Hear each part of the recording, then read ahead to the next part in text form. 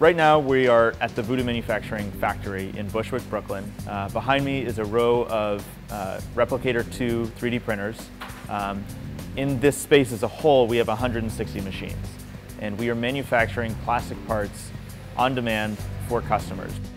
So one of the reasons that we are the first people to do what we're doing is because we have a very kind of deep software background, which gave us the idea, hey, instead of running all of these machines individually with an SD card or a USB drive, for example, what if we could hook them all up to a central software platform and control them all as one system?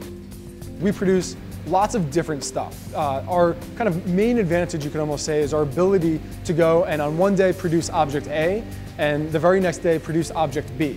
And that is something that pretty much all other manufacturing methods are not good at doing, because you have to create a mold before you create a new part. We think digital manufacturing is fundamentally different from traditional manufacturing because labor is not a key component of how this factory runs.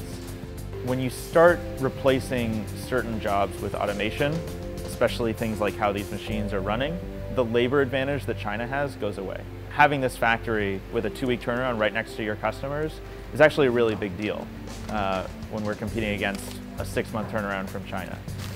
When you compare the types of products that we produce to injection molded parts, yes, our parts do look 3D printed and not 100% molded, but for a lot of the projects and products that we make, that is completely acceptable.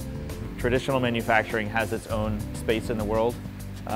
Right now, we're still only talking about 100,000 unit runs, not 10 million units. How many iPhones are being made every day, right? We're not going to be making iPhones in the next 5 years. But this is a new manufacturing tool, and any new technology entering a space is disruptive. So clearly there's going to be some shakeup.